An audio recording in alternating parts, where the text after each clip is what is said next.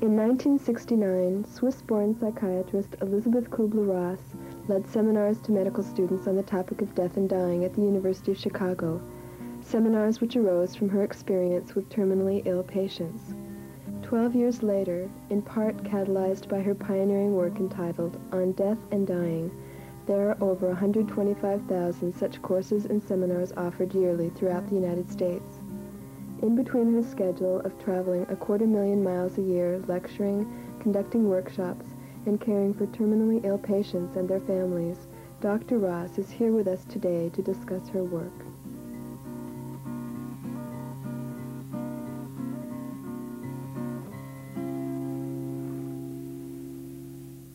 I want to thank you for being here today, Elisabeth, and coming and donating your time to make this tape. Thank you for having me. You're welcome. The first question I want to ask you is one question which medical students and health professionals seem to have more than any other question, and that's, when is the best time and how is the best way to approach a patient with the information that they have a potentially terminal illness? It depends a great deal on what kind of illness. If you suspect somebody having multiple sclerosis, but you're not sure, you can wait a bit. You don't have to be in a hurry and tell them instantly. If you have a patient that comes to your office or you examine a patient and they appear to be full of cancer and you really need to act soon, you can't wait a year or 2 years, then you use a very different method about telling them. If you don't know the family, which happens in a large city hospital very often, ask the patient before you consider surgery, for example. I always tell my patients, we are trying to do surgery if we don't have good news. Are you the kind of person who would like to be told? Or would you rather we tell a family? How does your family handle such problems? And I sit with them and talk about it. And I think one of the best ways I've ever seen it handled was at the University of Chicago Medical School, where one of the surgeons was a very beautiful physician, a real, you know, the kind you would like to see everywhere. He was a surgeon who had a lot of cancer patients, and when patients asked him, he said, well, they would ask him, how long do I have to live after the diagnosis was verified? And he would say, well, 60% have 1 year, 35% have 2 years, 4% have 3 years. And the smart patient would say, well, if I add that up, it's only 99%. What happens to the other 1%? And they said that 1% is for hope. And I think if you go in with this attitude, you will not have a problem. You can sit with a patient and ask them what they want to be done, how they want to handle it. And one of his patients told me, if it is malignant, I want you to be in the recovery room. And that means that it was malignant, and then don't talk to me because I'll be mad or angry or depressed or something. Just make sure that I'm awake and really register your presence, and then go out to the hallway and talk to my husband. When I'm ready to talk about it, I will call you. And I waited and waited in a recovery room. It was malignant. And finally she got angry at me and said, don't you remember our contract? Go and talk to my husband. And I talked to him. And about 3-4 days later, she called me and said, now I'm ready to hear the truth. It always should be a dialogue, not you deciding. At that first meeting, though, how do you get a feel for how much really to tell the patient? You mentioned giving them hope. How can you know how much the patient wants to know? Ask them. I don't know why physicians have a feeling that they're supposed to be mind readers. Some people look very tough and strong, and they're like they can take everything, and they can't take anything. It's a front. And other people look meek and have, you know, you think they're very fragile, and they're the ones who take it the best. You never know. Tell them gingerly and ask. Encourage your patients to ask questions. And from the way they ask questions, you know, you answer their questions honestly, always leaving a door open for hope. And then wait until they ask the next question. And how about the family, a patient? You see, it's not the problem in reality if you don't have a problem. If for you it is not a nightmare, if for you it's not a fiasco or a failure or a trauma, the patients pick it up instantly how you feel about it. And depending how you feel about it, the dialogue will emerge. I think it is the biggest factor is how the person feels who has to give, quote, the bad news. Most of your patients know before you know it, but they don't know it intellectually, they know it inside, they know it intuitively. So the best way to handle it, if you have a chance, is to talk to them about it before you know it. Because once you know it, then the whole thing changes. Whose responsibility, if any, is it to tell a family who is not aware that a patient has a terminal illness? Always the physician, but only with the permission of the patient. A patient, primary responsibility is the patient, not the family. And the physicians very often tell the family and not the patients, and that is terribly not right. That is a reflection of their own anxiety. And they use beautiful rationalizations. They say the patient would be depressed, or we tell them after the recovery, or all sorts of excuses, implying that it would be devastating and leading to more ill health, rather than to fighting it with the help of the physician. When you use the technique of the drawings, which I think you're familiar with, you can know ahead of time how much a patient knows, and then with the help of this drawing, with the patient's preconscious knowledge, you can read the picture and talk with him about it. Maybe we can get into the drawings a little. Yes, it would be a marvelous method. Okay. Let's do that after I ask you a few more questions. I wanted to ask you if you can talk for a little while about the stages you have written about in On Death and Dying, and whether patients go through all these stages. It seems that many people have the feeling that patients progress through these stages in order. Is that a misunderstanding? Yes, it's the understatement of the year. When we wrote the first book on death and dying, it was to help hospital chaplains and, young interns and residents and nurses to deal with some of the main behavior of their terminally ill patients, especially patients who appeared to be in a stage of total denial, and they had an urgent need, they really needed to talk about it, because maybe they had small children at home or a wife who didn't have income or a job, and they didn't know how to handle it. They had many, many, many angry, nasty, horrible patients who would drive the nurses up the wall and ring every few minutes. And their anger was so intense, but nurses are always supposed to be sweet. And then they go out and let it out on the student nurses, and the student nurses go out and kick the dog or let it out on the husband, or somebody always got it. And so we thought we were really helping the hospital staff to delineate certain stages of behavior that people go through when they go through any kind of crisis, not just dying. And it has been terribly misused. Now we see nurses open a door and the patient is angry. They don't even talk to the patient. They go to the chart and write, patient in a stage of anger. Has nothing to do with a stage of anger. Maybe the food is miserable and you should talk to the dietitian. Do you understand the difference? What you're saying. Everything is now stages, and the poor patients get 5 more labels. That's not how it was meant. So acceptance of death is not necessarily the goal. The goal oh, is no, the God particular... forbid. For a patient to die with dignity is not to be pushed through because somebody said so, from denial to anger to bargaining to depression to acceptance in a nice, neat order. To die with dignity means very basically that a human being should be allowed to die in character, to be true to themselves and be accepted with unconditional love, not me imposing my needs onto you. Maybe you have used all your life denial, and for you, or let's use a patient who has been a Christian Scientist, maybe for them it's very difficult to get medical help. And many of them have problems like they hadn't prayed enough or they didn't have enough faith. A lot of people have this problem.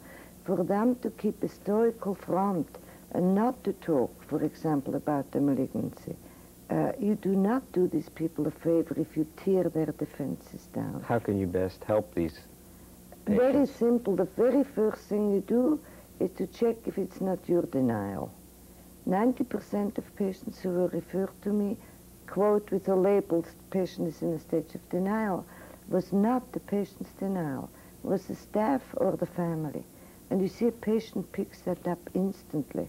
If you are uptight, if you change your rounds, if you smile artificially, or if you come in instantly, your relative and says, oh, look at these beautiful flowers, or the nice weather outside, before you say hello, the patient knows you're only here to talk about nice things because you can't take the reality of this patient's life situation. Those people will maintain denial in your presence. If you're not using denial, you who comes to visit, and the patient doesn't talk about it, remember that every human being picks their own people with whom they want to share their pain, and not just anybody who walks in. Nobody likes a hospital administrator to send in a counselor. You would pick your own friends, wouldn't you? So what's so unusual? What I normally did when I was in a hospital, I would sit down and touch them and say, God, it must be difficult. And I looked them straight in the eyes. And they look at you like they test you out. And I didn't run away, and I didn't do it under the door. And they said, difficult, Dr. Ross, it's not even a word for it. And then it's like opening floodgates. You know, all the things that people play games. It's very painful. My saddest case happened 2 weeks ago in England. A woman called me up and cried on the phone and said her husband was admitted 3 weeks ago into the hospital. He was sick, but nobody expected him to be terribly sick. And the physician told her that he needed surgery, and he went through the surgery, and after he was recovering from the surgery, she was told by the treating physician that her husband would not live more than 2 weeks, that she should absolutely not tell him anything, that he told him that he would be home in 2 weeks. That's this man's denial, not the patient's. And she was asked not to visit him outside visiting hours because he would become suspicious. And then she said, you know, Dr. Ross, I've been married to this man for 43 years. It's very hard for me to wait out in the hallways and only come in for a few moments just so that he should not be suspicious. Don't you think there is a way that I could tell him? Do you understand that this is the doctor's problem, not the patient's? And I naturally encouraged her to go and be with him as much as humanly possible. You mentioned hope. What types of hopes do patients have that are different from physicians? In other words, what types of hopes can patients have? At first, when they have not truly accepted the reality of their finiteness or their impending death, almost every human being in our Western culture, hope is associated with cure, treatment, or prolongation of life. You naturally share those hopes without giving them false hopes. When they have truly accepted the reality of their impending death, they say one day, Dr. Ross, I hope my children are going to make it. Or I hope God will accept me in his garden. It has something to do with God or life after death, or it has something to do what happens to the family after their death. But it clearly indicates help for other people or in another dimension. Then you know that they have accepted the reality of it. Hope does not mean always cure, treatment, or prolongation of life. That's a very different type of hope than the physician may have at that moment. But no human being can live without hope. And you have to understand that if you don't know, ask, what is your hope? How do you build upon the hopes of a patient whose hopes may be unrealistic from a medical point of view? Let's say a woman, every time I visit her, says, oh, Dr. Ross, I hope they come up with some research and a new drug and I'll be cured by it. I would say to that, God, wouldn't that be wonderful? And it would be wonderful. I don't lie when I say that. But I say it in such a way that implies it would take a miracle, but it would be wonderful. And one day I went to visit this woman and she looked totally different. And I said, did you get a new drug? I mean, she looked like. And she said, oh no, Dr. Ross, I just know now that these drugs are not forthcoming, and I'm no longer afraid. And then naturally I said, what is your hope now? And she's the one who said, I hope my children are going to make it. And then you do not say, oh, come on now, hang in there. I'm sure, you know, so many research laboratories work on that. That is your problem. If you really hear the patient, you would say, tell me all about your children. That would help. So you have to tune in to where the patient is, not project your own needs. Right. And there's an acceptance that she has had of something that was different from before. Very different. She even looked different. Really? She really looked like she got a new drug. Is that acceptance of death, that phrase, acceptance of death, is that different from the phrase will to live? In other words, can a patient who has a will to live also have an acceptance of death? Much more so. If a patient struggles, is bitter, resentful, has a lot of unfinished business, is fighting everything and everybody, that will drain a patient's energy like 90%. It drains them physically, emotionally, and in every way. If you can help them work through their old unfinished business, which does not have to do with death most of the time, but has to do, yes, I made a living, but I've never really lived. It's regrets, it's old unfinished business. I never took time out to do this and that. Is this all there is to life? Those are people who have existed but not really lived. Those have a terribly hard time to accept it. If you can help them to work through the energy that they've used to keep the lid on all the unfinished business and that have been drained by bitterness, resentment, displacing it, is all used and for their healing. So acceptance of death is not synonymous with resignation of life. It's the opposite. It's very different. It's the opposite. I would say that those who have fully lived have whatever physical energy they have left, use for their physical body to live until they die. And at the end, they live, they become so creative. They write poetry, they start painting. When they can't work in the garden anymore, they start other hobbies. And they truly live. And you don't see resignation and bitterness. Resignation and bitterness means that they have a lot of unfinished business. Those are difficult patients because chemotherapy, for example, works very poorly on those patients. You use the phrase unfinished business. Can you describe what that is? Unfinished business is the biggest problem, and if I could spend my whole life on one issue, it is to help people diagnose their unfinished business so they can be more whole, more healthy, and live fully. So no matter when they die, they look back and say, God, I have lived. That is really our work. Unfinished business can be a million things. It's not always negative things, like you haven't talked to your mother-in-law for 10 years because she didn't approve of you marrying somebody. That would be unfinished business. And if she dies, you feel a lot of guilt and you buy 10 times more flowers to put on her casket because you never talked to her for 10 years. That's guilt and shame. But dying patients have incredible variety of unfinished business.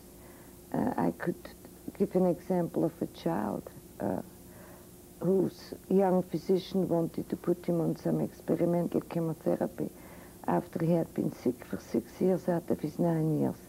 And I took one look at him and I knew that he was going to fight it. He just had it. He had accepted the reality of his death and he was no way going to participate. And I asked him and he said, no, thank you. And we took him home and I wanted to say goodbye to him. And he said, you come home with me. And I looked at the watch, symbolic nonverbal language, and he said, don't worry, it only takes 10 minutes. And we drove into the driveway, and he told his father to take a bicycle off the hook that was hanging there for 3 years. His biggest dream of his life was to ride around the block once in his lifetime. He was never able to do it. And then he asked his father to put the training wheel on his bicycle. That takes a lot of courage for a 9-year-old to do that, and humility. And the father, with tears in his eyes, put the training wheels on. And then he looked at me and says, "And you, Dr. Ross, are here to hold my mom back." You know, moms who want to go and hold him and run along and would cheat him out of his great victory. And I was holding Mom back. We were waiting for us, eternity, until he came back beaming after he got on. He was barely able to stand. He was like a drunk man and very frail and pale.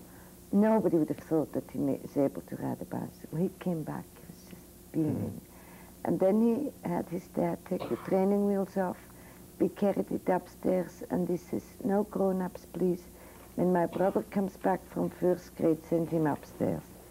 2 weeks later, the doggy, the first grader, told us that his brother told him that he has to take his bicycle now, that it was the birthday present for his first grade brother, that he would not be around on his birthday, and that he wants him to have the bicycle under one condition, that you never put the damn training wheels on. That's a child's unfinished business. Maybe the most beautiful one is the poem from Vietnam. Is it okay if I read it? Sure, I'd like you to read that. I think that's for anybody who ever listens to this. It's everyday unfinished business, referring to sudden death. Who was this written by? It was written by a girl who had a boyfriend in Vietnam. "Remember the day I borrowed your brand new car and I dented it? I thought you'd kill me, but you didn't. And remember the time I dragged you to the beach and you said it would rain, and it did. I thought you'd say I told you so, but you didn't. And the time I flirted with all the guys to make you so jealous, and you were. I thought you'd leave me, but you didn't. And the time I spilled blueberry pies all over your brand new car rug, I thought you'd drop me for sure, but you didn't. And the time I forgot to tell you the dance was formal, and you showed up in blue jeans, I thought you'd smack me, but you didn't. And there were so many things I wanted to make up to you when you returned from Vietnam, but you didn't." Unfinished business in sudden death is much more of a problem. See, when you have somebody you diagnose with a terminal illness, it gives the patient and the family time to say, "I love you," or "I forgive you," or "I was nasty with you," and finish a lot of old stuff. When somebody leaves and then you get the phone call, they're dead, you have tremendous unfinished business, especially if parents scold the child and it goes to school and this gets killed in a car accident. How can health professionals help those families? The or most approach them even? In what ways can they approach them? The most important thing is that people would learn at a younger age how to live, so they have grief when somebody dies and not grief work. If you have a little bit of time, you help families to take dying patients home to die, to have their favorite pet nearby, not to use extraordinary means to keep a body going when it is time to call it quits, not to limit somebody 5 minutes every hour and then 55 minutes they have to walk up and down in a hallway when you expect that they live for a few more days. That is very inhuman. When you have a great tragedy, you don't put people on Valium and sedate them, because it cheats them out of dealing with the emotions. The most effective way of handling sudden deaths, and I'm dealing mainly with children now, is when a child is brought in, can be suicide or an accident or whatever. We work frantically on that body to keep that child alive. The parents wait outside in a waiting room. You have to be a parent once to appreciate what a nightmare this is. Nobody comes out and says, "Oh, Mr. Smith and Mrs. Smith, I'm so glad you made it here on time. I will tell your child that you're here. We're working hard. You can't come in right now. But as soon as I have some news, I will come out again." If that child would die 5 minutes later, those parents would never forget that nurse who cared enough to be a messenger to tell the child, even if he's in a coma, that mom and dad made it in time. Because the guilt, the fantasies they have, If only he had known that we were there, if we could have only held his hand. You know, all the Maybe he didn't get good enough medical help. Yes, just a million worries. And nobody thinks what the nightmare it is for parents not to know and sit. And they're not allowed to scream, and they're supposed to be quiet, and they're not supposed to interrupt. And yet all they want is scream and to be there. It takes one nurse 1 minute to do that. How about after that, when they get the news? If the child is dead, it has to be a physician to inform the family. And the reason we say that is in small communities where physicians are not always present. Many parents who have not been allowed to see the body, especially in sudden death, do much more poorly in a grief resolution if they have been informed by a non-physician. And they couldn't understand because some priests or some nurses or some social worker or some hospital personnel do a really beautiful job and sensitive and have more time than many physicians. And yet the result is not as good until we analyzed those parents later on, and found out that many of them had the feeling, which had never verbalized, that no physician was on the premises, and if a doctor would have been there, maybe their child would have been saved. So I always tell people who are not physicians, mention Dr. So-and-so. Dr. So-and-so would have liked to tell you himself, but he was called away to the operating room or wherever. If a physician preferably informs the family, we never ever sedate the parents. Mothers are sometimes on Valium for 5 years. I think that's a crime. We have a screaming room. In every good hospital should have a screaming room, which is a small cubbyhole, soundproof, costs about $55 to install it. And we staff the screaming room with members of the Compassionate Friends. Those are parents who were in the same spot, in the same life situation, 2 years, 5 years before. We have helped them, and they've been trained not by textbooks, by life. And they know where you're at in a moment like this. The whole world collapses. And they take those people in that screaming room, and very much depending on the personality. Some are numb. Many of them are just totally numb. Don't push them, just be there. Be a shoulder to lean on, which they don't touch usually when they're numb and in state of shock, but at least it's there. Some people are very busy, they want to call everybody to arrange things. Other people scream, quote hysterical, which is the healthiest way to express it. You have a pot of coffee or tea or water in there.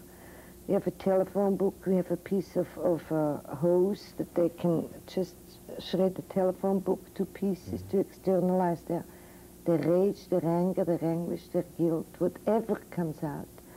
And then when they have externalized their imminent feelings, instead of being sedated, externalized it, we always ask them to view the body. It's terribly important in a sudden death.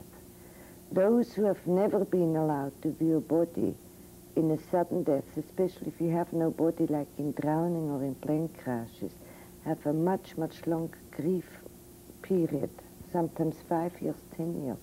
They're still in a partial denial. Those who have been allowed to view and touch the body and identify the body, even if it's mutilated, you can bandage the head if necessary or whatever. A mother and a father always recognizes a hand or an arm. It's emotional, but they're allowed to express their emotion and not. What happens to that unexpressed emotion if they can't express it? If they can't express it, it's repressed. It leads ultimately to ill health, physical and emotional ill health. And sooner or later, those people need professional help, which can be totally prevented if it is handled immediately. The hardest time in sudden death is 4 weeks afterwards. See, the first few days you're numb, you're mechanical, you're like a robot. Then after the funeral, all the relatives go home, the neighbors have stopped cooking, the pastors have stopped visiting. Life, quote, goes on as usual. And then it hits you. It's like the numbness wears off, and then, oh my God, Susie's really never coming back anymore. And then the couples are usually out of phase. One is just coming out of the denial. The other one may be already in a depression and expressed all the rage and anger. And this is the reason why 65% of all the couples are on a process of separation and divorce after the death of a child. It seems that at this stage there's a tendency for the people to maybe feel abandoned. How can they not feel abandoned? What can you do to still maintain contact? If you're a real friend, you don't come immediately. You come immediately for some acute help. Like one mother whose husband and 3 children were killed out of state, had 3 children at home, the little ones. She was supposed to fly to the place where they wanted to visit Grandpa. She was notified that her husband and her 3 children were killed. She was in a total state of shock and numbness. And a total stranger, she thought, came next door bachelor that she had never talked to and said, I'm coming in to clean all your shoes to get them ready for the funeral. And took all the family shoes of all these children full of mud and everything, waxed the shoes, lined them up, and said, if there's anything else practical I can do, I live next door. A year later, all she remembers of this nightmarish day is that the neighbor came to clean her shoes, so they had clean shoes to go on a plane to go to the funeral. That is help, not sweet language or God wanted your children or all this stuff that only enrages people. But be practical. You know, when you're in a state of shock, you can't think straight. So you clean shoes, you cook a dinner, you help with the children, whatever. The real help, that is real help, but the help afterwards for the grief resolution should preferably come about 4 weeks later when they're deserted. If you just call or drop by and says, there anything in the world I can do for you, this must be the beginning of the lonely time. And say it. And they will understand that you have compassion. And if they have something, they will tell you. And if not, say, is it all right if I come back and ask again in a week? When's an appropriate time to share with a family who you don't personally know but knew the individual who died thoughts and positive memories about how their son or daughter influenced your life in a positive way? How can you go about sharing some of those feelings? I think the best way is when you feel it, because it comes from here and not from here. If you write to them, many parents of many of my thousands of teenagers who die, I don't know, you know how much our suicide rate goes up. It's very tragic death. And if somebody writes to them and says that your child had meaning, touched many lives, and write them a letter of how they touched your life, it sometimes keeps their sanity just to read those letters in the weeks that follow a death of a young child. It keeps them busy, make a scrapbook, read them over and over again. And in the first few weeks after a tragic or unexpected death, sometimes the only thing that keeps people together. Again, with the emphasis if you don't sedate them. And if you do sedate them, then you just you are the unfinished responsible business. for all the consequences of that tragedy, because the brothers and sisters have no more mom, the husband has no wife, and they just function like robots. And it has so many negative repercussions all around. It is tragic. People should see once what they do when they make such a prescription. How can someone who's uncomfortable, someone who's in the medical profession, who's uncomfortable with the process of death and dying, go about becoming less uncomfortable? Be honest and humble. Humble to acknowledge that we're all human beings, that we are all created this way by our upbringing. Children are not born full of fears and hang-ups. They were given to us. And if we can understand that there are many simple means and ways to diagnose your own unfinished business and get rid of it so you become a full human being. One of them is what we're doing in our 5-day workshops. We help people to look at themselves and only look at what you react to. Since no human being can take on another person's pain or grief, look what kind of people make you mad more than 15 seconds, make you cry, make you try to want to walk away. What patients do you wait twice as long before you go in because there's something about that patience or that illness or the process of his illness that makes you uncomfortable. Ask yourself what happens when you want to ask to help patients and talk to them about death and dying, and they tell you to scram 4, 5, 6 times in one day. You begin to wonder, why? Am I not a good physician? Don't I use the right language? Do you feel inadequate, helpless, hopeless? That's a diagnosis of your own unfinished So the goal business. is to be honest. How about if that honesty involves telling them, I feel fearful, angry? Yeah, you can admit it to a certain point, but I think it would be much safer and healthier in a way if you would go to a safe place and externalize your own pool of repressed grief and unfinished business. It is always correct to share, but you have to do it tactfully and also know the limits. To me, it's like medication. The right amount at the right time is a blessing. Too much and too little is a curse. Sure. It's many times I felt very uncomfortable, didn't know what to say. I said, you know, something about us sitting here makes me uncomfortable. I don't know what to say. Can you help me out? And then they said, you know, your problem is, do we need to talk? Can you just sit with me? That's really all I need. And I said, wonderful. And then they thank you later for having been frank enough to say something stiff about us. Or one patient, I make all my patients as in-house calls. And I was brought up in a, upbringing. Doctors are always sweet, doctors are always nice, doctors never say no. And I lived up to this expectation. So I told this woman, make a house call when the clinic is finished, and I drive by her house. And that day I just wanted to go home, be a housewife, be with my children, cook dinner, and not have to make house calls, which was in my own spare time. And, good people don't do that, quote, unquote. Right. So, grouchy, I went to her house. She kept the door open this much, so I walked in. And I smiled, which I'm supposed to do, I thought in those days. She took one look at me and says, Dr. Ross, you don't want to be here today. And I was this close to saying, oh, I love to come visit you. And she took one look at me and said, no, I don't know why, but all I want to go home is to my children and cook dinner. And she said, do me a favor, hop in your car, go home, be with your children, because there are days I don't want a house call. And I think you come so far out of your way, I have to be nice. So we make a mutual agreement. When it's not comfortable, we just say so. Sounds and good. I went home and had a wonderful evening. And a few weeks later, after an enema, I came to visit her and she didn't want to see me. And she said, remember you went home cooking? Well, if I could get up, I would want to go cooking now. That's the honesty. Yeah. It's lovely when you have this relationship. You don't have to be phony baloney, and you don't always have to be sweet and nice. And if you're a grouch, say, today I'm a grouch, but it has nothing to do with you. It makes you more human. You want to use the blackboard. I forgot what you were going to use it for.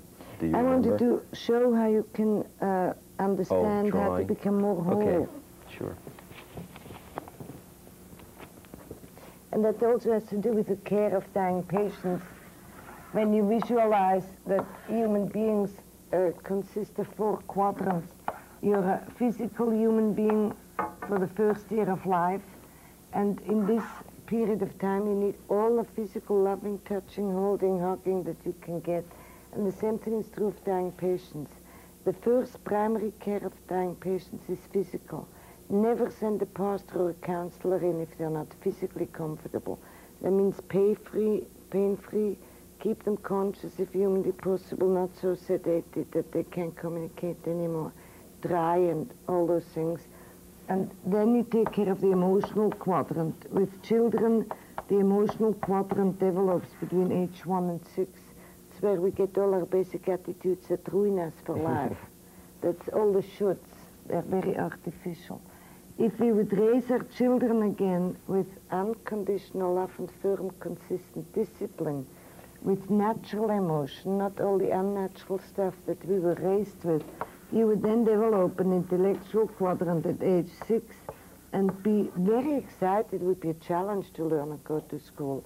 Then you develop your spiritual quadrant or intuitive quadrant when you're a teenager. And it is from this quadrant that you communicate with patients on a pre-conscious level, especially if they're young children. When your physical quadrant deteriorates before you're an adolescent, the intuitive quadrant emerges prematurely. This is why young children before they're adolescents who die, they are 5, 6, 7-year-old children, even if their intellectual quadrant does not understand what the brain tumor is or cancer. They know what they have, and they know they're dying long before the adults. And a good counselor or a good pediatrician knows that and communicates with that quadrant, with the dying children. The natural emotion, I don't know if we have time for that, is you have only 2 natural fears, and that is falling and loud noises. And we naturally have lots of unnatural fears and phobias, like the fear of what your neighbors think about, and all the phobias and anxieties that you deal with in everyday practice. Grief is a natural emotion. It helps you deal with 1,000 little deaths, from losing your security blanket, your favorite tree dies in the winter, losing your vision. This is why people who have a retarded child or lose a tree or lose their vision or get amputated or lose a breast go through the stages of dying. This is the little deaths. Some people go through the stages of dying if they only lose their contact lenses. You understand, the size of the loss is irrelevant. If you do not allow children to express their grief, or parents to grieve when a child dies, and pat them on the back and say it's not so bad when you're dying. Well, it's pretty bad when you're 18 years old. Then if they're not allowed to express grief, they become bundles of self-pity. And anger is a natural emotion. It takes 15 seconds for a child to say no thank you, no mom, and if they're allowed to do that, they express self-worth and inner authority later on. If not, they become bundles of rage and hate and revenge, and that's naturally the problems that we have in our society all over the world now. Jealousy is a natural emotion.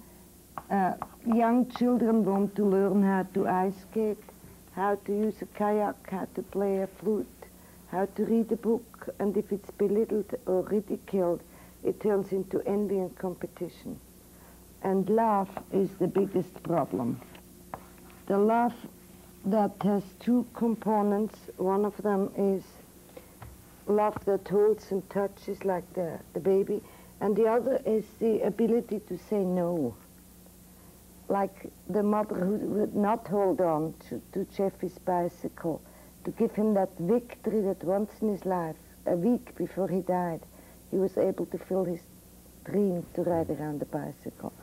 If physicians would practice unconditional love as part of serving mankind as physicians, they would ask patients when they have made a diagnosis, they would tell them the prognosis approximately, with always leaving 1% hope. They would say, from my intellectual knowledge, I would recommend chemotherapy or surgery or radiation or whatnot. I will bring this up one more time next week. Think about it, investigate, ask questions, but you have 1 week to make up a decision. The second time they would say, have you thought about it? Do you have any questions?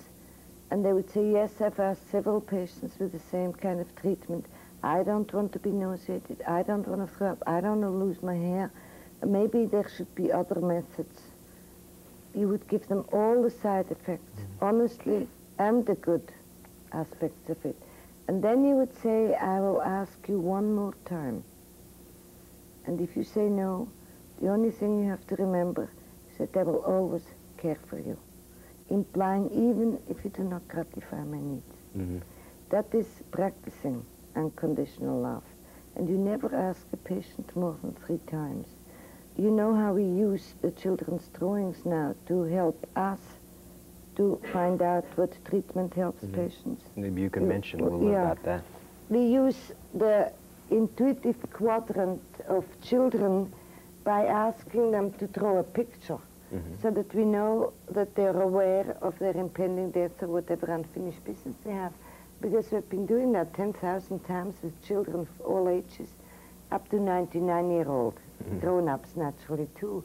If a 4 or 5-year-old child knows preconsciously about the brain tumor and it's in their drawing, and they obviously can't know it intellectually, then grown-ups must have this too, and only because of their unfinished business, which is all this.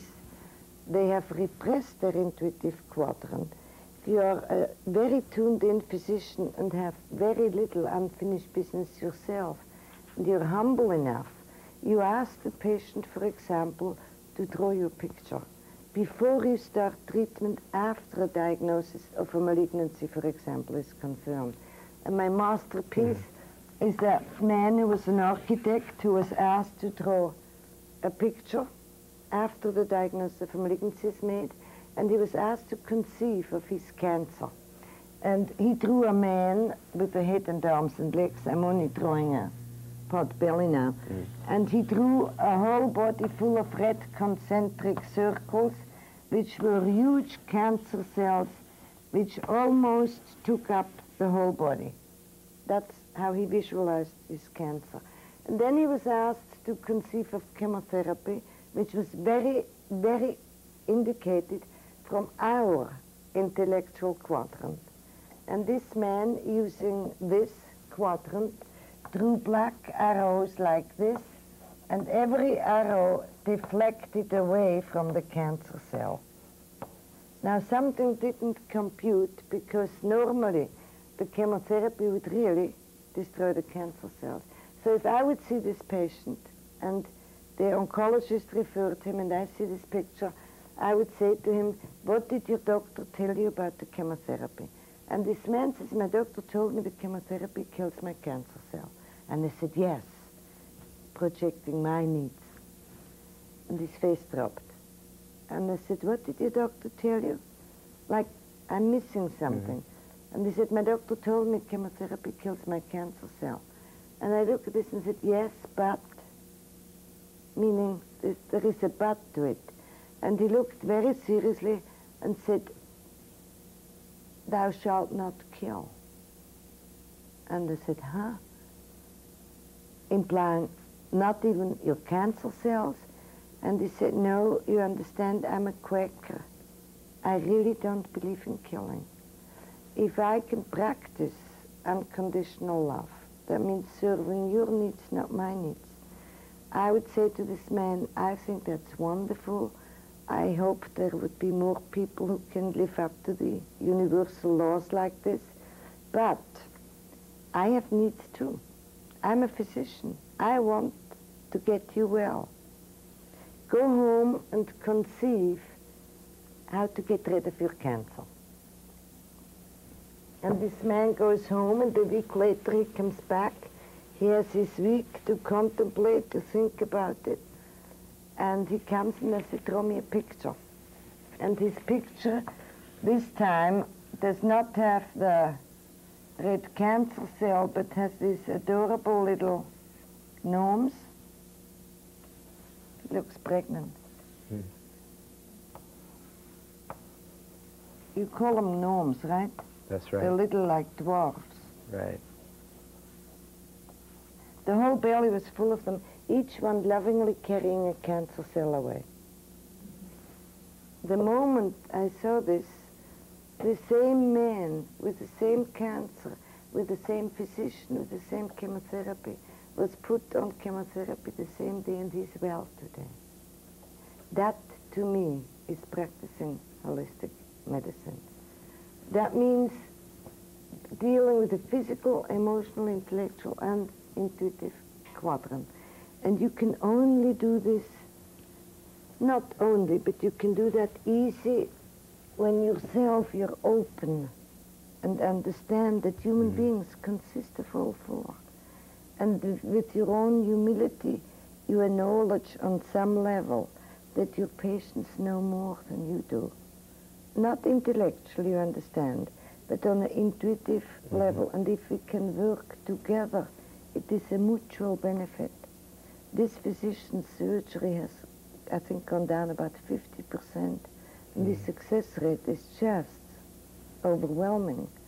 And we are having more and more physicians now using methods like this, in combination, not excluding, you understand, chemotherapy or radiation, but use it as an adjunct, to use all parts of the human being and becoming helper and helpee, can you say that? Yes. You're both teachers and students, because everything I learned from my patients. And in exchange, I can help them. And that's really what medicine should be all about. And it's very beautiful, and I love it. Patients in these situations are often bombarded by well-meaning friends with a variety of orthodox and unorthodox treatments and methods. How can the physician help the patient at this time when they're getting this massive information from all different angles? It's only a problem right now. In about 20 years from now, this is not the problem anymore. We had a workshop in Holland, and a young man was there who just drove us all up the wall. And he kept saying, I have no problems. And finally I said, you really get them out, because you're driving everybody up the wall. That's a good indication that you have problems. And they said, no, I don't have a problem. My mother has a problem. But I said, you are in a workshop, not your mother. What's the problem with your mother? Well, the mother was a 70-plus-year-old, very typical European woman, who all her life listened to her father, then to her husband, and when the husband died, to her doctor. And she never expressed her own opinion. And when she was diagnosed as having cancer, the doctor told her, we are going to the hospital, we are going to have surgery, we are doing this. She never questioned it. Fortunately or unfortunately, she had a son who, if he was in the United States, I would call him a Californian. Do you know what I mean? Sure do. A little right. esoteric, to put it politely. But he threw everything out from the old and only believed in the new, which is always radical and not appropriate. And he insisted that his mother does not go to hospital, does not have surgery. She has to fly to England to see a healer. And the mother's problem was not that she was dying of cancer.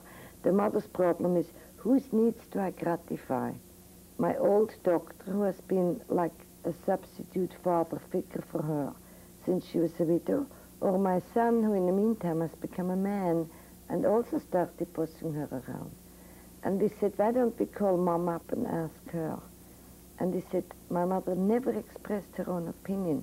I said, I bet you she's going to express it if she doesn't know that she's expressing it. Ask her to draw 3 pictures.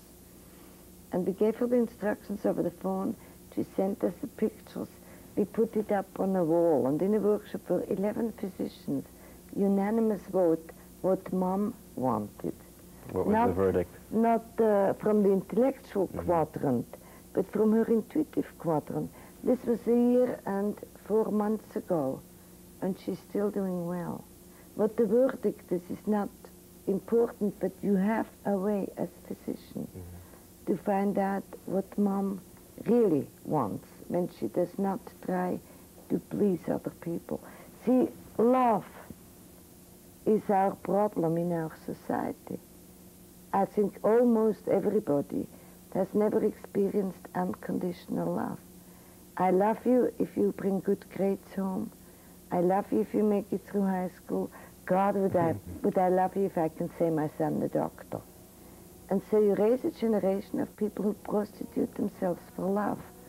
They think they can buy love with good behaviors, degrees, nice smiles, nice dresses, all sorts of a form of prostitution, and that is the big problem. If you do not have claims on other people or expectations, but help the person to bloom their own flowers, then you don't have these problems anymore. And I think our next generation is going to experience that by, can you say by default? Because 30% of many population groups, children, commit suicide. almost all of them, because I love you. If we cannot afford to lose a third of our children by suicide. It seems a big ingredient to this is to be a better listener. And that's my last question. How can we be better listeners? You cannot listen to others if you can't listen to yourself. You cannot love others if you don't love yourself. If you have never experienced unconditional love, you want so much to please that you impose your desperate needs to please others and you never live. If your inner voice, you listen to yourself.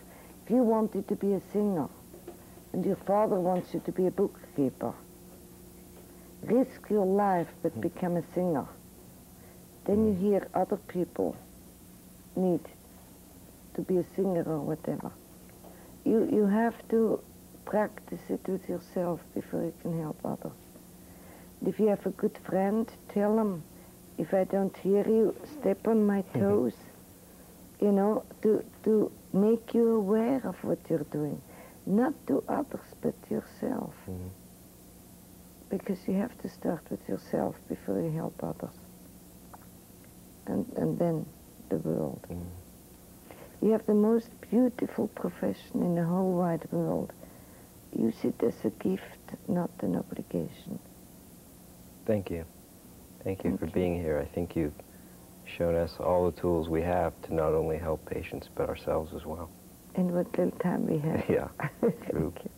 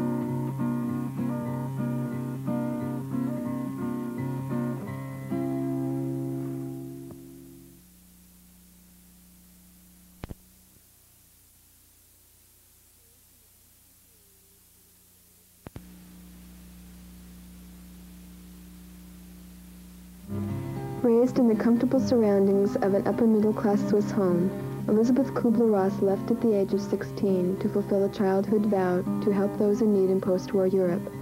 For more than 4 decades, psychiatrist Elisabeth Kubler-Ross has devoted her life to helping others in need, a direction which eventually led her to the care of terminally ill patients. Through her pioneering work entitled On Death and Dying, she has focused international attention on how to best help dying patients live life as fully as possible. Thank you for being here today, Elisabeth, and coming to make this tape, donating it for us students. You were one of 3 triplets born in Switzerland. You left home at the age of 16, making your way across post-war Europe, setting up typhoid stations.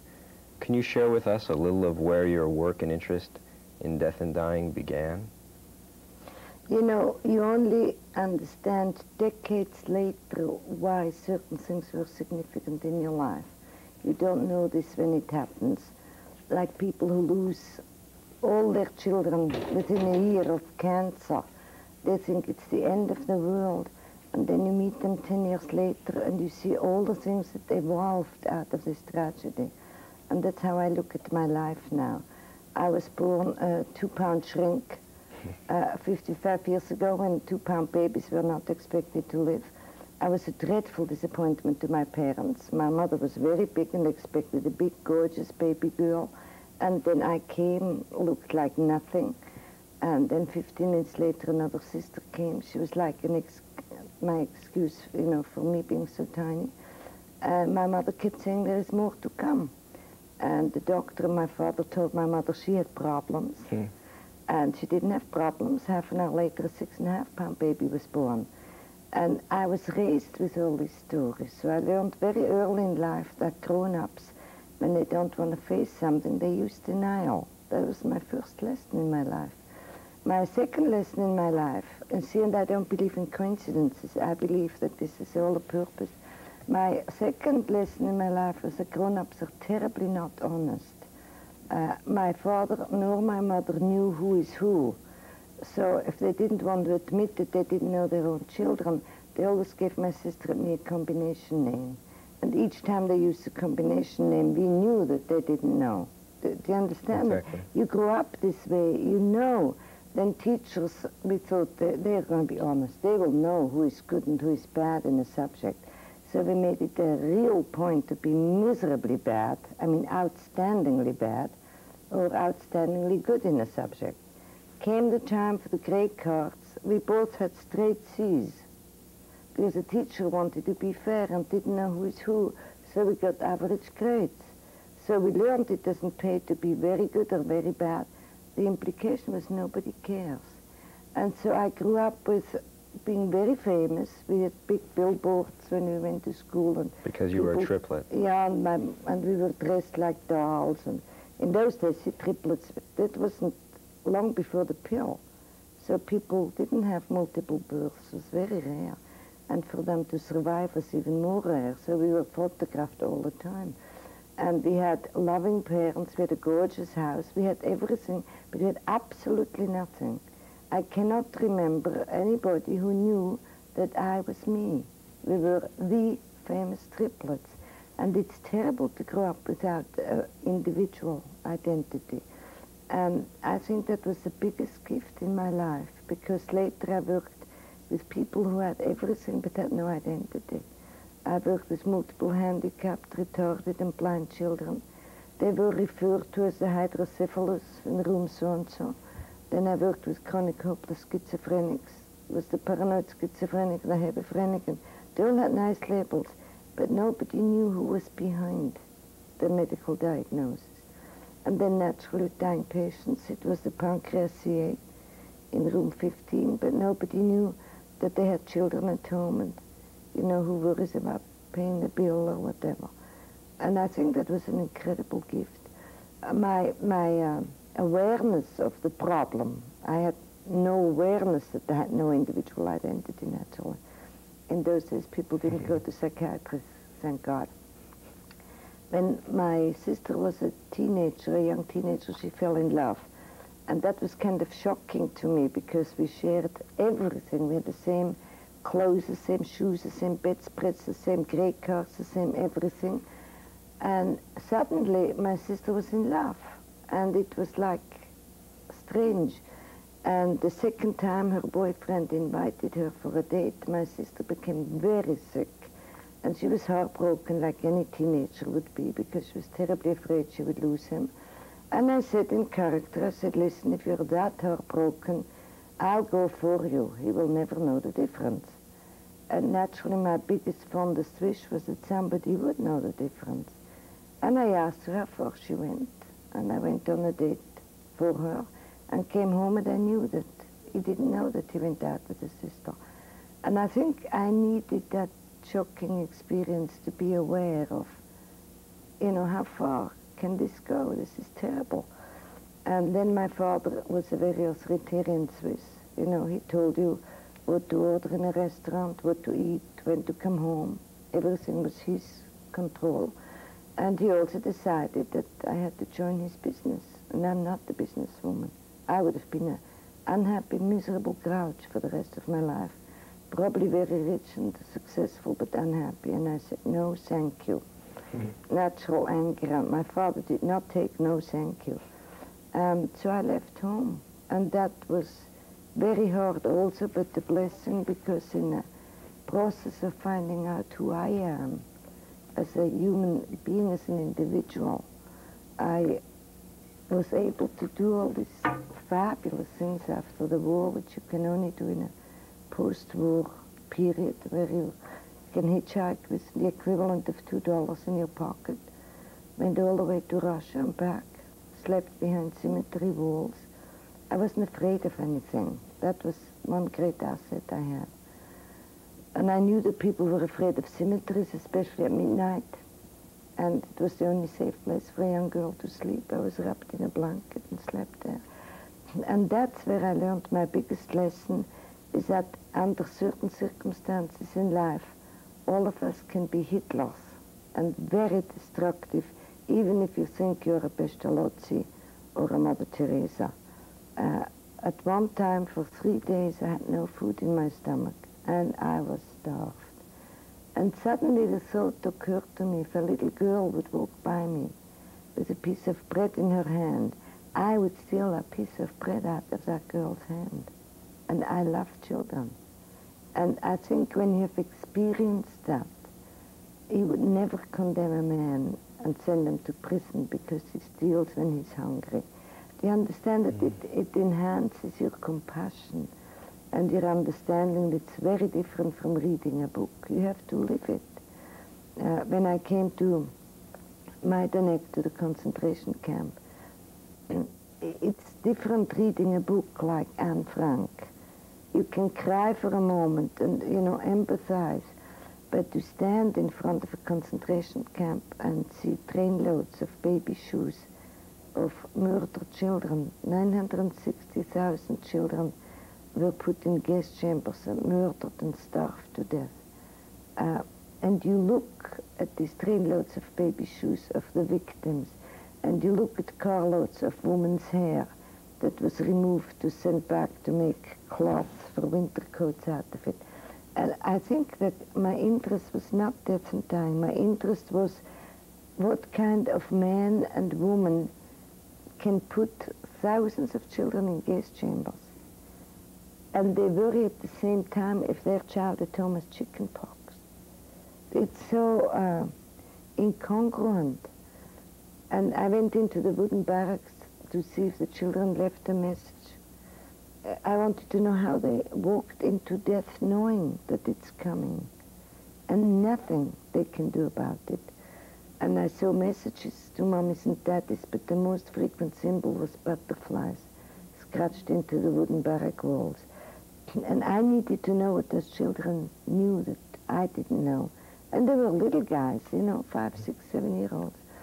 And then a young Jewish girl watched me and we started to talk. And she said, "You would be capable of doing things like this." I said, "Oh, no, not me." And she said, "Oh, yes, you." Because I watched my grandparents, my parents, my brothers and sisters walk into the gas chamber. And I was spared because there wasn't room for another one. And I swore I'm going to spend the rest of my life telling everybody about the atrocities of Nazi Germany. And when they came to liberate the camp, I looked at those young men and I said, "Oh my God, I almost did it." Because if I would actually do that, I would not be any better than Hitler himself. Because all I would do is to plant seeds of hate. And for that I survived, she said. And she said, "So you see, all of us have the free choice to acknowledge the negativity in us and get rid of it. And then we can all become," I use the symbol now of Mother Teresa, if you understand that. And to become unconditionally loving, which I think is the ultimate goal if we will have a better world, is to be honest enough to acknowledge our Hitler in us. And if you have a safe place where you can share that, where you can externalize that and let go of it, then you automatically become a more compassionate, more loving person. How does one go about letting go of that? There are many ways. It's something we teach in our 5-day workshops, and we don't teach it. I'm only a catalyst. We invite 75 people. The youngest was an 11-year-old dying girl, and the oldest was a 100 years and 3 months old lady. And 1/3 are dying patients or parents whose children have been murdered, who have a lot of rage and hate towards the assailant, the murderer, or parents of children who commit suicide, which is the 3rd cause of death among our children now in the United States between age 6 and 16.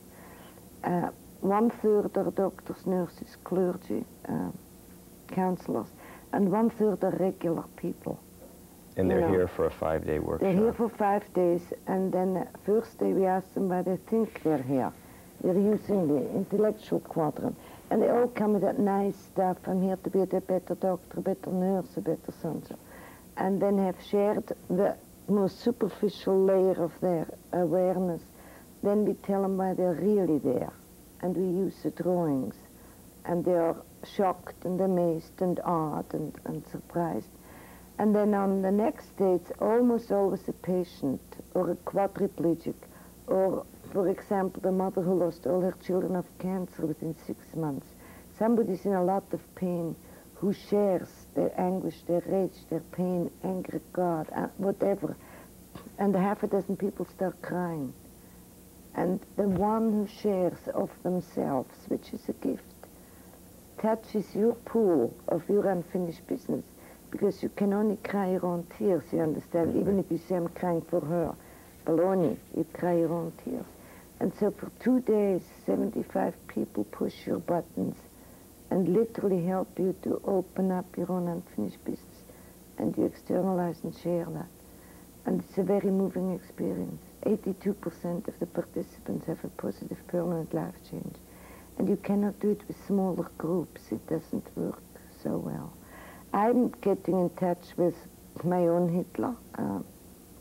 Every day of my life, if I get negative or angry more than 15 seconds, or depressed, or I drown myself in my old self-pity, poor me, or whatever, I try to be aware of it. And then when I have a quiet moment in a motel room or wherever, I try to get rid of it so that I can become more loving. Also towards me. Mm-hmm. You know, not judge me, but try to understand where it comes from. Mm-hmm. You mentioned the unshed tears that the participants have a chance to shed. What happens in a person when they can't shed those tears? What happens to the unshed tears? Like you go into a patient's room and it's a young mother who has 5 little children at home, and you have a heck of a time, not just sobbing or crying. When you look at this young woman, you know, who's dying and she has all these children at home, that means that there is some old grief in you. Because if you had not unshed tears of your own life, you would have great love and compassion for that mother and could help her without being overwhelmed with your own grief. You cannot let it come out right there and then. Some student nurses, you know, cry with every patient, but that's at the beginning of their training. But they do need, that's, you know, the screaming room I mentioned, mm-hmm. for parents whose children have been killed and have just been told about it. The staff needs a screaming room very badly, because if you have a screaming room for the staff too, they can then go into that room and just sob and cry and get in touch what old repressed memory brings up. And then they can be nice and functioning again. Or if a patient makes you feel like you're really going to strangle that guy if he calls you one more time. Well, you can't go around strangling your patients, but you can go into screaming you in your break time and beat a rubber hose on a telephone book or on a mattress and get out, and nobody puts a brake on your language or on your rage. And then you can go out and you can be civil again. A way of directing your own shed tears, not towards the patient. Yes, but you have not on your husband or wives or children, you know, which is very often the case. We all need a safe place where we can externalize it. But I think there needs to be more training how to do it in a safe place. Because we've had many beautiful physicians who, when I push their buttons, and I love to do that, they get into a psychotic, homicidal rage and get in touch with some very painful old business. And then if you're not afraid and really are good at it and safe for your colleague who's doing that, they come out of it and they will never again hurt the fly. I can give you an example if you want. I'd like my one. own. I was supposed to give a workshop in Hawaii, the same kind of workshop.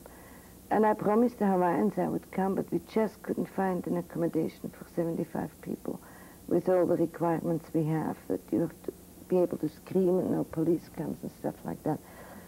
And I almost gave up when a woman called up and said, Elisabeth, I have just the perfect place for it. It's only one hook to it. I unfortunately don't listen to details. So I said, take it. The hook was, they can only give it to me next year in the spring a certain week. And I said, take it. Didn't have a calendar, didn't bother looking. This is like small print. When you have a publisher, always read the small print, otherwise it ruins your whole life. I didn't check it, unfortunately, and a year later, and I sent them $1,000 deposit, and all the formalities were taken care of. And then a year later, when I finally looked at the calendar, I said, oh my God, they gave me Easter week. And I really reacted ugly. I had an angry reaction. That's my reaction from the emotional quadrant. Anytime you react instead of act, it's unfinished business. If it's longer than 15 seconds. I was a sourpuss. I was angry. My intellectual quadrant comes to my rescue to justify my ugliness and said, oh, Elisabeth, you're entitled to be angry. You're giving so much of your time. You're gone all the time. You have 2 small children. And Easter and Christmas, at least you should be home. The moment I said that, so I said, no, that can't be the reason. I know why I'm angry. You don't get any Catholics. No Catholics come during Easter week. You also don't get any Jews, because it's the same holiday season. And to have a workshop with all good Protestants, I couldn't stand that. Because the beauty about my workshops is you get poor and rich, doctors and cleaning women, you know, religious and non-religious. And after 2 days of not knowing who you are, you only call each other by the first name, you don't care anymore who you are because you are like me. It's a very beautiful experience. So I also knew that this can't be. So I gave up. I went to Hawaii as sourpuss, grouchy, and I went to see the place they gave me. It was a residential school for girls.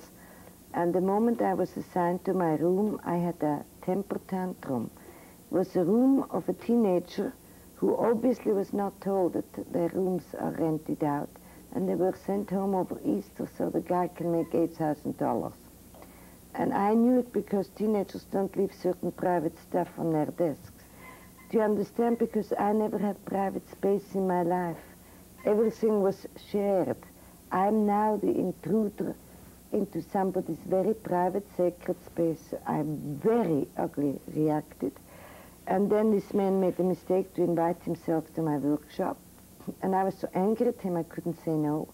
Then he made the mistake to also invite his wife. By then I could have strangled him, even less able to say no. Then at dinner he said the group eats too much. And I was just ready to, I can't tell you what, the workshop hadn't even started. Then I asked for papers and Crayolas for the drawings, and they said 10 cents for a sheet of paper, 69 cents for the use of a box of Crayola, 25 cents for each cup of coffee because the coffee prices went up. All I can tell you is by Wednesday I was ready to put him in a meat slicer. By Thursday I think I wanted to put iodine on each slice. By Friday it was a meat grinder or something. I could have killed this man. I drained all my beautiful energy not to look at him, to keep my group going. And I go around preaching unconditional love. And there's somebody in the group that I could kill, literally, not figuratively speaking. I believe you. I used all my energy not to look at him, to keep the thing going and survive that week. Well, by Friday, I have never been more grateful when a workshop was over. People at Chantilly must make 2 commitments to work with me. One is that you do all your work with patients free of charge, that no bills ever. The other one is that when you get in touch with any unfinished business, you have to work on it, because you can't go preaching and not practicing. So I knew when I get to my friends, the first thing they say, so all the way from Honolulu to California, to be home at least on Easter Sunday with my children in Chicago, I think, what did I get in touch with?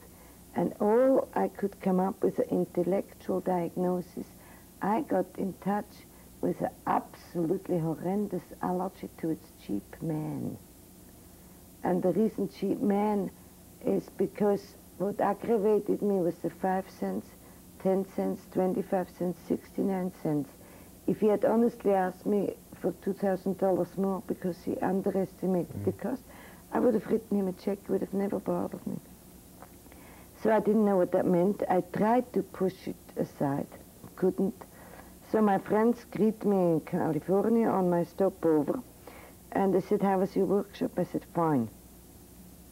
With this kind of expression. How was your workshop? Fine. And the third time I used a very unladylike language. And then they said, would you like to tell me about it? And I said, no. Wouldn't you rather tell me about it? I said, damn it, no. And they had only one more chance. See, we can only, if you ask more than 3 times, you impose your will. So the last time they did the absolutely worst thing any human being can do to you when you're ugly, and that is to be sweet with you. They put their hand on my head in the sweetest way. They said, tell me all about Easter bunnies. And I totally exploded. My lid just came off. And I was furious, and I said, don't you talk to me like this. I'm a physician. I'm a psychiatrist. I'm 50+ years old. I don't believe in Easter bunnies anymore. If you want to talk like this to your clients, go ahead, be my guest, but not with me. And furious and insulted. But while I made this big defense speech, I started to sob, and I cried for 8 hours. And I emptied the pool of repressed pain and anguish that I repressed for 45 years. Never came up in medical school, residency of psychiatry, psychoanalysis. Nobody ever touched upon it. And I let go of 45 years of repressed, unfinished business. What I got in touch with is that my one sister was forever on my mother's lap. My other sister was forever on my father's lap, and there was no third lap left. And I waited and waited, and it was never my turn. And after a while, I rejected them and their love. And I would never be picked up, and I don't want your love.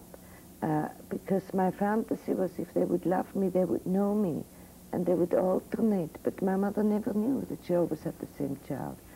And after I rejected them, I think my sole love object were my bunnies. And I cried on their fur, and I told them my grief, and they were my love objects. And I'm absolutely sure that human beings could be raised with loving animals. My only problem was that my father was a thrifty man, and every 6 months he wanted a rabbit roast. And I was ordered to pick one of my love objects, bring it to the butcher, wait outside for a paper bag with a warm meat in it of my beloved bunny, and then walk half an hour up the hill, deliver it to my mother's kitchen, and I was forced to eat at the dining room table and watch my family eat my love object. It was like cannibals to me. But I'd be darned to cry or to shed a tear or to share my pain with them, to punish them because, quote, they didn't love me. That's a 4-year-old's arrogance and punishment of the parents for the sense of deprivation. And this went on for years, every 6 months or so, until I was 6.5 years old. And I only had Blackie left, and Blackie was my most beloved. And in that regressed state, I relived the day when Blackie was ordered to be brought to the butcher by my father. And I became that 6.5-year-old girl, and I bent down in the grass, and I begged Blackie on my knees to run away. And Blackie loved me so much he didn't budge, and I had to bring him to the butcher. And then the butcher came out with a bloody apron, and he was a huge guy with red hair and sideburns, freckles. And in a very loud, boisterous voice, he gave me this paper bag and said, damn shame he had to bring this rabbit. In a day or two, she would have had little bunnies. And I didn't even know it was a she bunny. And I was totally devastated. I remembered I became like a zombie. I walked home with that paper bag. And I delivered it to my mother's kitchen. I never shed a tear. I understand now as a psychiatrist that every time after that, when I saw a thrifty man, and you see plenty of them, I repressed my pain, my anguish, the sense of unfairness more and more and more. And then after 50 years, one day, one man looks at you funny, and you kill him. Do you understand it? I'm not exaggerating. I mean it literally. If this man on Friday would have asked me for one more nickel, I would have been capable of killing him. I had so much anguish, rage, unfairness bottled up for 45 years. And every human being in prison has a black bunny. That's the only reason why people kill, why people rape, why people are in prison. And we're doing that now with first offenders. I was in Maui and I shared with a group of prisoners that I'm working with. They are kept in jail up to 18 months without being convicted. It's like a holding correctional institution. I find it very cruel system to hold young men a year, 18 months without being sentenced and not knowing, because their whole life is ruined by then. And I'm working there with 20 young middle-aged men, and I went to visit them for the first time, and they said, "Aren't you afraid to be here with 20 criminals in a room?" And I looked at them, they could have been my sons. I said, "Criminals, if you're a criminal, I'm a criminal too. We're all criminals under certain circumstances." And I told them the Black Bunny story, and one young man jumped up. I thought he had a convulsion, but you're not allowed to touch them. So I just made like this, and he said, "No, I just know now why I'm here." And he told a story. He was a young man who barely had a beard. He was a very young guy. He said when he was 14, he came home from school and had the urge to go into the living room, like a sense that there something was not right at home. And he saw his father sitting on the couch, gray. And he sat on the couch and took his father in his arms. And they loved each other very much. And his father died in his arms, 14-year-old son. And he said he just sat there and waited, and it was a very sacred moment for him. And then after a while, the paternal grandmother walked in and got into a rage and accused him of killing his beloved father. And he said he didn't answer back because he didn't want to ruin this special moment. And he repressed it, and 3 days later at the funeral, the grandmother exploded again, and in front, she had always been jealous, terribly envious, and in front of all the funeral guests, the grandmother said that her son only died because of this grandchild. And he was ready to kill her, but he kept the lid on, again, to not ruin father's funeral. And 2.5 years later, he was found outside of a supermarket, putting a shotgun on an old grouch who reminded him of this grandmother. And he put, what do you call it, a shotgun? A cut-off. Sawed-off shotgun. Something on the temple, and just held it, very threatening, naturally. And then after a few minutes, he looked at this old face and says, "Oh my God, what am I doing? I don't want to hurt you." And apologized and dropped the gun and went home. And it's a small community. They found him, and he's now sitting in jail awaiting 10 to 20 years sentence. And he said, now I can understand why I do that.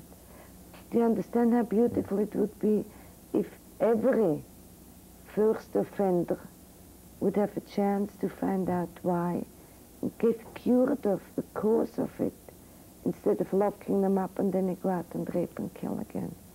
My big dream is that physicians work in preventive psychiatry and preventive medicine and preventive criminology. And my ultimate dream, and I hope I can live that long, is to give every first grader a drawing to make, to see what unfinished business they have. And then once more in third grade and once more in high school. And you could use a psychiatrist only for organic psychosis and organic illnesses. It would take so little time and so little money, and you could do so much preventive medicine. You've mentioned ways that physicians on wards can get rid of their unfinished business. What are some of the ways that staff can help each other while they're on the wards cope with the stresses? And we started very simple, changing a clothes closet into a screaming room. We made it soundproof ourselves. The first person who came was the ward clerk. Ward clerks are always forgotten. They sit in a hallway and everybody unloads on them, and they always have to be smiling because they're always in public. And they went in there, and boy, did they use the language and get certain people off their chest. Then they can go out again and smile. Then the externs came, and then the interns, and after a long time the residents, and very few of the faculty. But the hospital chaplains came, the nurses came, the nursing students, and whenever they need to explode, instead of letting it out on somebody, they go in there and let it out. Then you can have a civil dialogue and not overreact. I mean, you still have to tell people if they're unfair.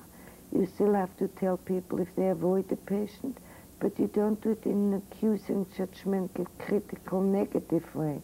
You do it in a loving, understanding, compassionate way, and help them say, look, I've gone through that, I know what it's like.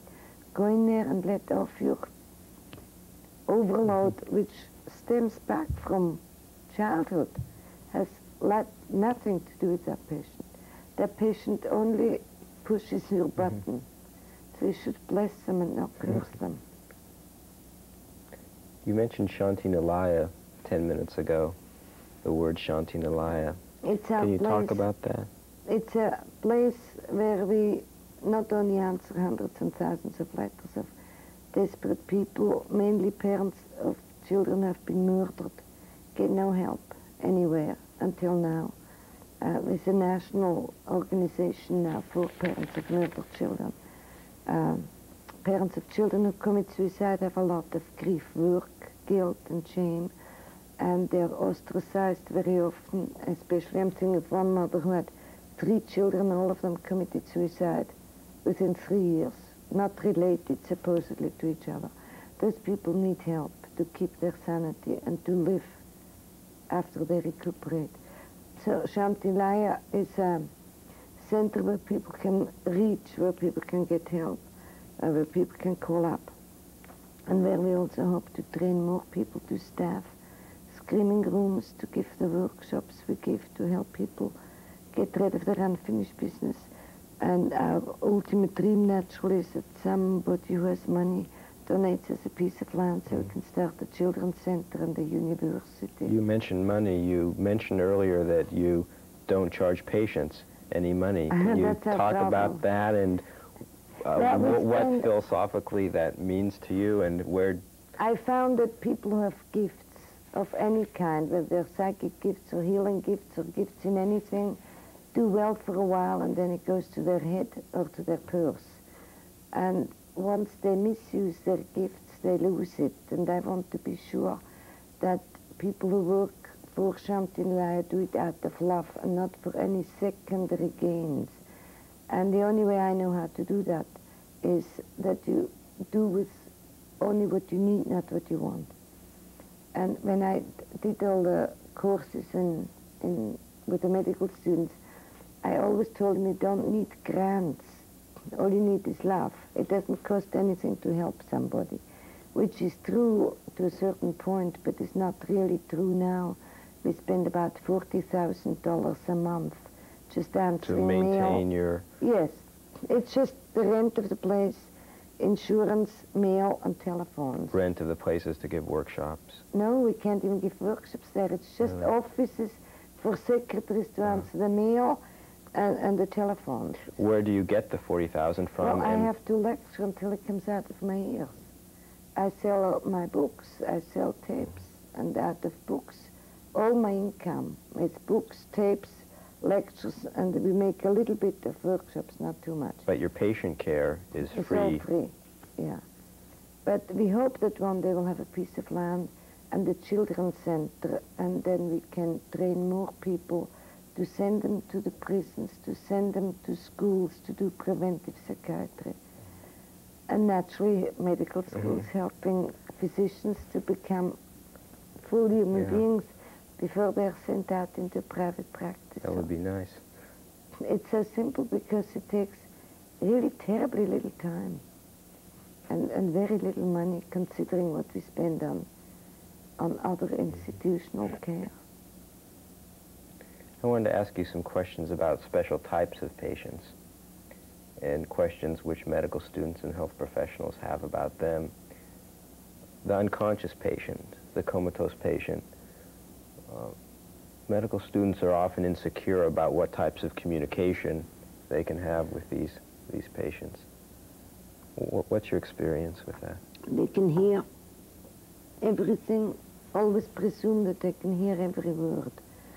We have had more reports from patients who came out of surgery into a recovery room who were supposedly still out, and they repeat dialogues between physicians and nurses that would make your hair stand up. We have many patients who get a tiny bit too much anesthetic or react more than average people, who have an out-of-body experience during surgery, which is very frequent, and they're aware of absolutely everything that's going on, even during surgery.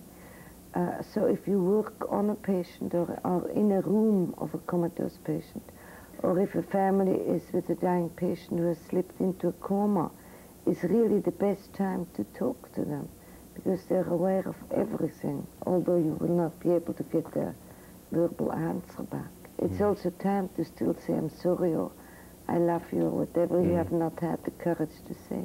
Right. Suicidal patients. Are terminally ill patients, are many of them suicidal, or is this not... In 20 years we had one suicide.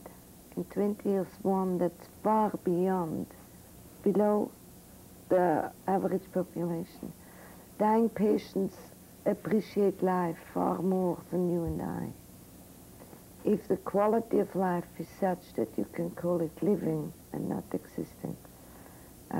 If I was in an intensive care unit hooked up on machines and somebody would limit my visitors to 5 or 10 minutes every hour, and I would not be allowed to see my children, I would become very angry and very suicidal.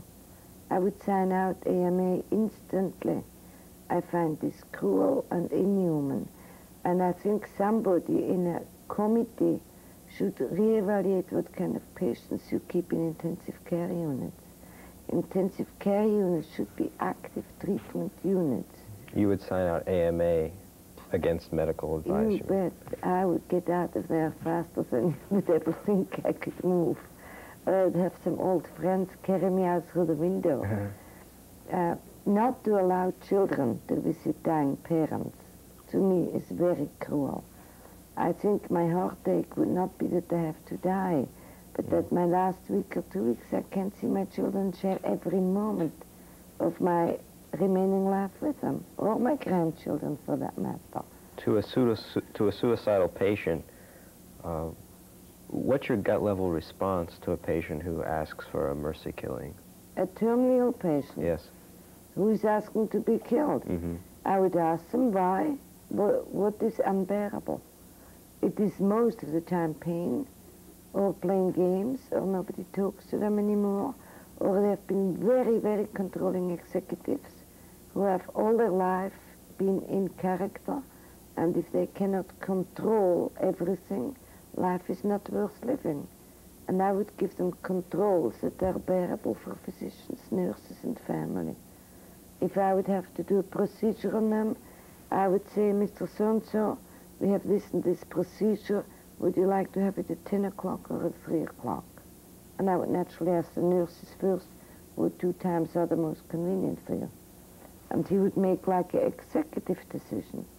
And after a long thing, he would say 3 o'clock. If the wife comes, and every time he gave her a hard time, I said, call him up first and ask him when you should visit, with whom you should visit, how long you should stay. And they will then do this like they have given executive orders in their corporation. And you have agreeable nurses, you have agreeable patients, accept their personality and their weaknesses and turn it into a blessing. So your approach to a suicidal patient isn't to say, well, yes, you have the right to end your life, but to say, what is the problem, and let me help you with your need. I'll give you a very practical example. A few weeks ago, somebody called me and literally asked for my okay to commit suicide. And they said, how can you do that over the telephone? You know, I don't know you, I don't know, why is life so miserable? Well, you wouldn't like to live this way either. I said, what is this way? What does that mean? He says, well, I'm on dialysis every other day. I said, that's pretty miserable. He said, and then it takes me a day to recuperate. I said, that's pretty miserable. He said, I'm also blind. I also have my legs amputated. My left hand is also amputated. My right hand has a few fingers left, and they want to amputate it next week. So this is my last chance that I can actually do something, because I'm blind, on dialysis, no legs, no arms. I have only these stumps left, and I want to do that before they come and amputate it.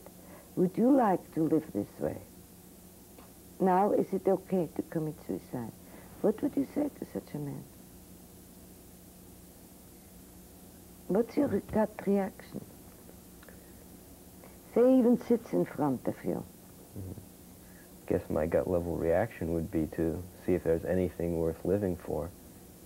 Well, what could you imagine with no legs, no arms, blind, and every other day on dialysis? I can't. It's impossible to conceive right offhand. So that this is a terribly difficult situation. Where do you live? I asked him where he was, and I looked on my map where I am. And I said, if you hang in there 2 weeks, I'll be in that town, and we can talk about all possible alternatives. He says, I don't want an alternative. I said, you are thinking about other things, otherwise you wouldn't call up, you would have done it. But there must be a part of you who wants to look at other alternatives. But 2 weeks later I saw him and I asked him what the difference was, whether he can just not have another amputation, which I wouldn't like. Why is he still going to the dialysis? He would die a natural death without active suicide. And then it came out that he was always in control of his life. He built race cars, he was a daredevil, and he'll be darned if he dies a slow, passive death. He has to commit the act of suicide. And I said, God, what an unused gift. You must have been a rebel and never learned positive submission, which is one of the things we have to learn in life. I said, could you move through that rebellion and look at your horrible predicament and teach little children who have diabetes what not to do, so not you, who was so defiant that you didn't stick to your medication, to your diet, and now you pay the price for the consequences of your own rebellion. A group of diabetic children, would you come and do that for them? He said, I don't know about it. I said, you're in control, how long to talk, how long to do this and that.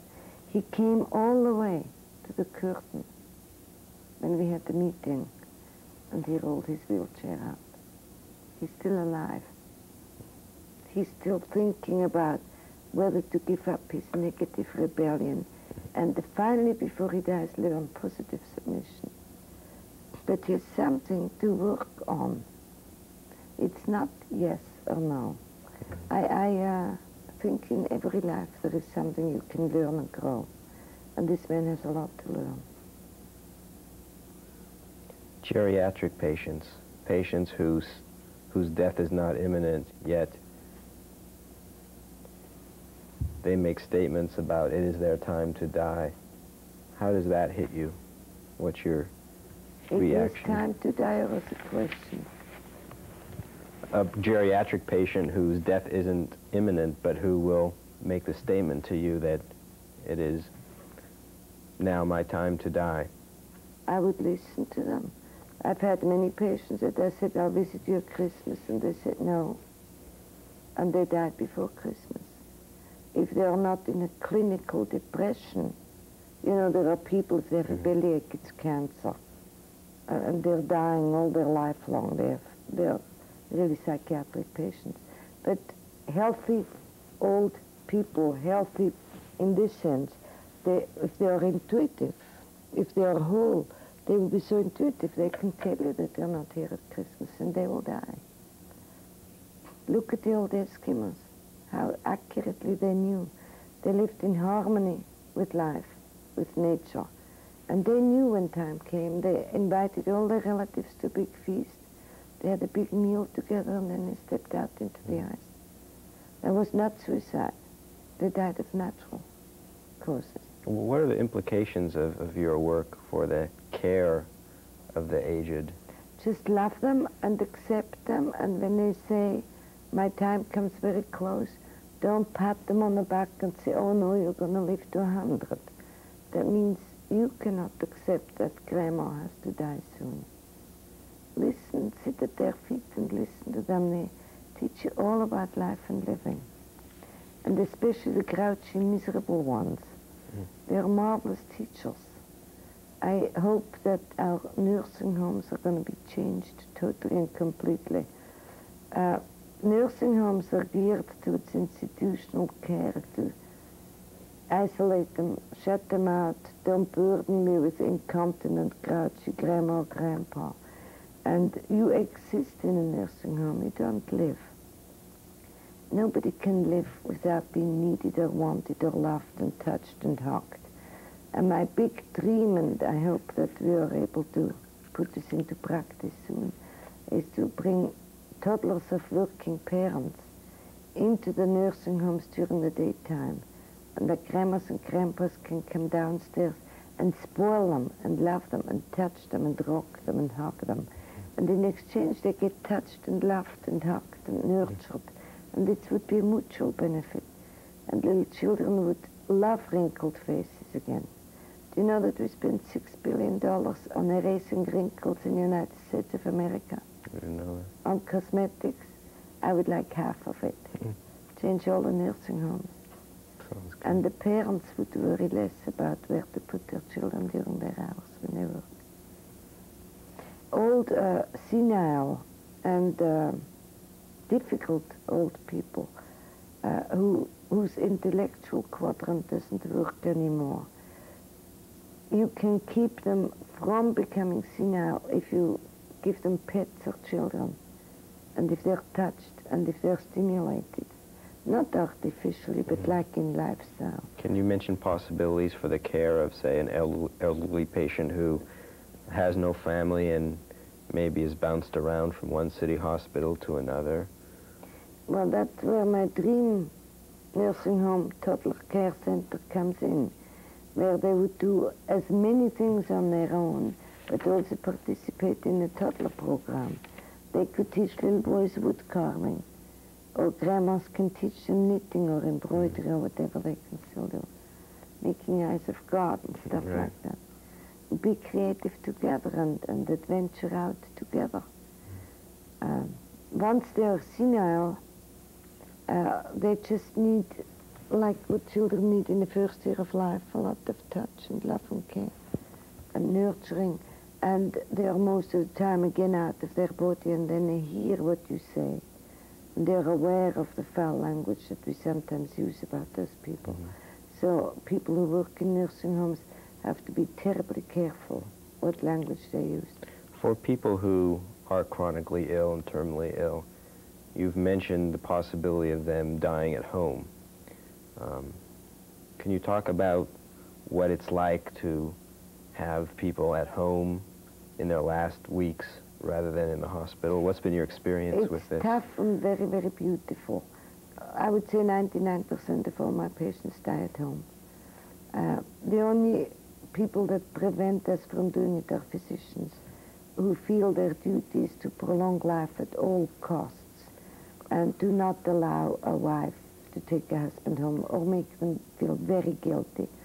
And that is their own unfinished business. That's why you need to help physicians get in touch with their unfinished business.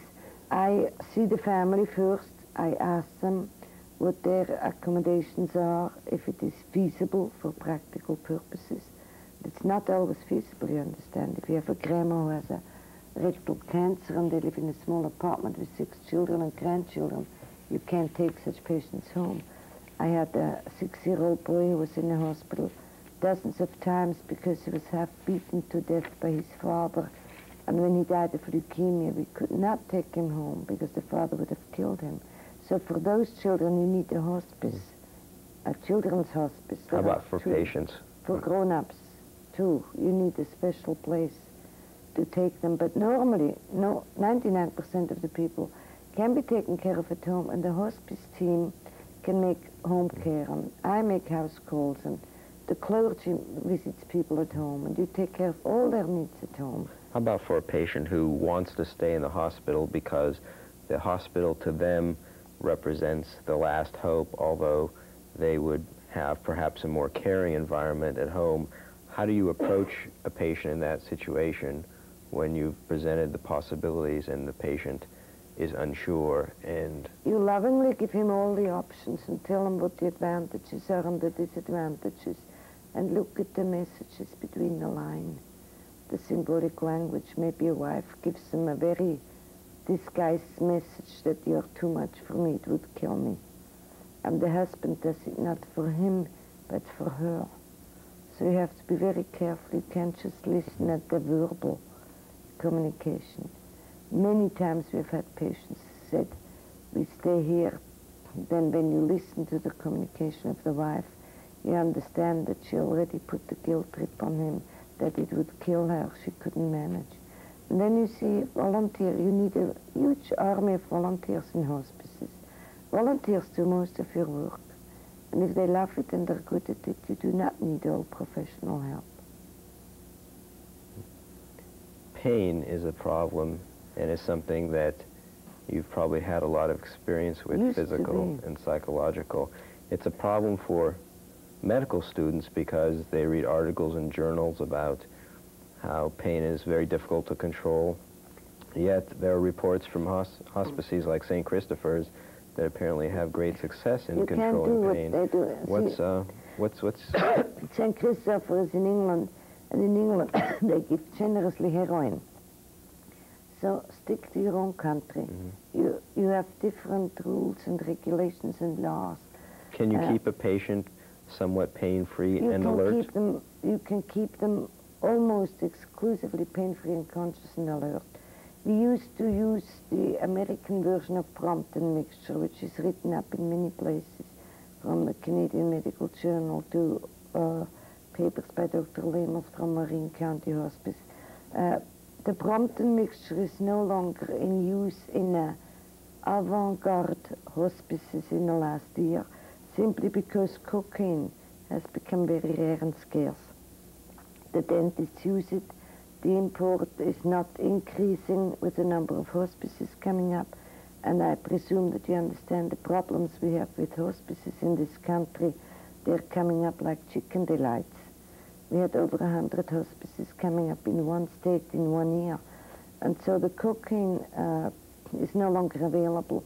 And that tragedy led to a big blessing, and that is that inventive pharmacists together with physicians have come up with new formulas of pain relief, and one of them is that they give every regular 3-4 hours, they give an oral morphium elixir by mouth, and you do not give injections, so that you can give it to them by mouth and take them home and do not need a dopey patient who is okay for an hour, and then it weans off, and then he starts ringing the nurse, when do I get my next injection?